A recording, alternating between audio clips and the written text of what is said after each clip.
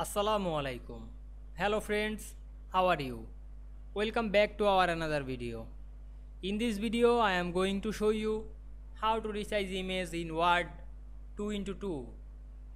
Let's get started. Firstly we have to open a Word document.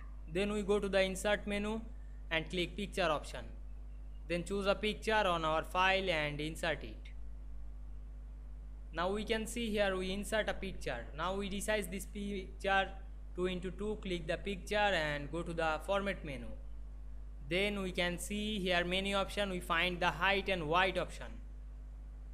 This is the height and width and we change the height and width 2 into 2.